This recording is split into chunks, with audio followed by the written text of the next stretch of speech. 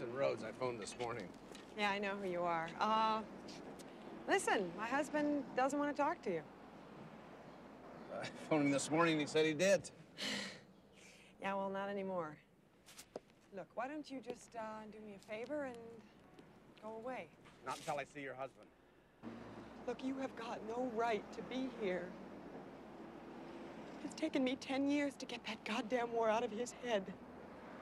Looks to me like it's still in his head pretty strong. Oh, that's very deep. Gee, where were you all the days he sat for hours just staring at the walls? Hey, Wilkes! Oh, God damn you! What you send your wife out here for? Don't you have the guts to come out here and talk to me yourself? You leave him alone! You leave Buster, him I alone! need you. My son needs you. At least have the decency to come out and look at our photographs. Hear us out.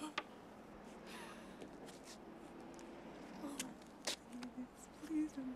See. Yes. I'll handle this now.